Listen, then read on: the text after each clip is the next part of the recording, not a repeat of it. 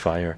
Where would you move to, Chycho, if you would not have any responsibilities? If I didn't have any responsibilities, people have asked this before. I would have to do research, man.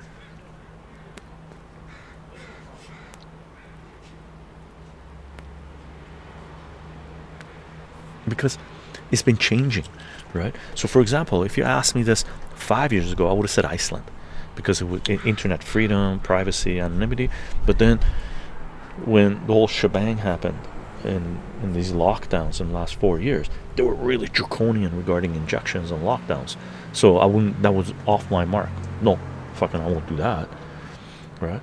So I would have to see what's going on right now. I would stay liquid and I would stay mobile, though. 100%. I would stay liquid, I would stay mobile, which is one reason cryptos are through the roof, right?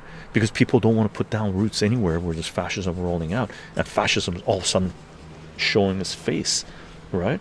So you can't really have a huge comic book collection the way I do, right, and be mobile, right? For me, I can't be I have no desire. Well, I would like to be mobile, but I have commitments to family, right? So I'm not going to be mobile anytime soon. So I have a huge comic book collection, right?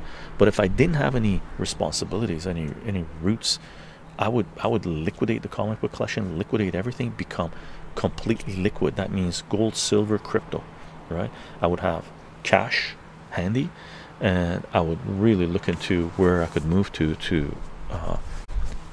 have a base. Okay, very important.